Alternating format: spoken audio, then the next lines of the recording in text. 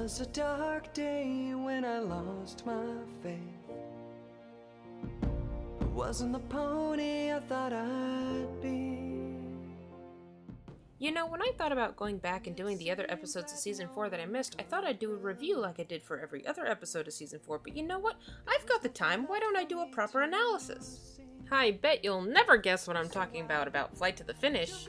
Or, well, I suppose even if you couldn't guess, you could always, read the title of the video. Anyway, I had every intention of covering this topic somewhere around Ponyville Confidential or something like that, and then this episode aired. Which means now I have no idea what to talk about for Ponyville Confidential. Well, that's miles away. I suppose I should start out by really defining what disability is, or how I'm going to use it in my video. For the purposes of this video, I'm going to define disability as the inability to overcome a physical obstacle.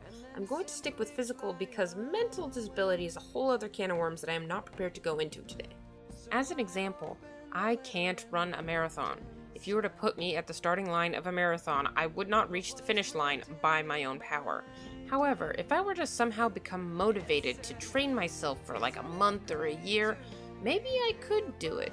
And that's what makes me not disabled, because if I really were to try, I could overcome my obstacles. But I'm just really lazy. But there are some who can't overcome the hand that they were dealt by mere effort. So by this definition, there are actually quite a number of disabled ponies in Equestria. In fact, there are only 4 nameable completely abled ponies in Equestria: Celestia, Luna, Cadence, and now Twilight.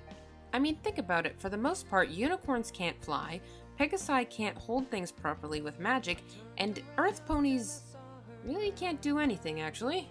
So if you think about it, about 2/3 of the population can't fly either. So why is it so extraordinary that Scootaloo is part of the 2/3? The fact of the matter is that we expect her to be able to fly because she's a Pegasus. She has wings.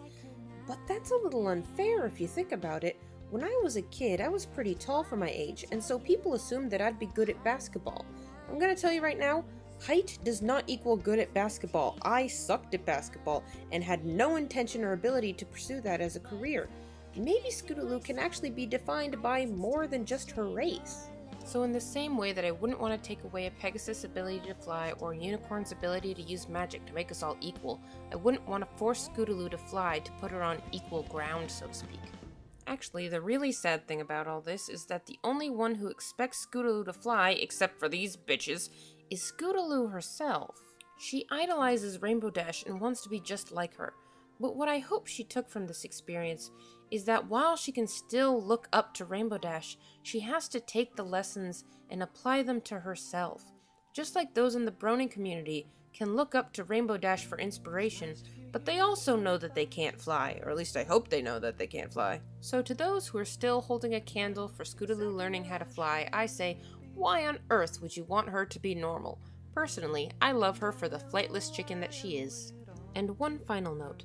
Sometimes, acknowledging a weakness can be just as much of a victory as overcoming one.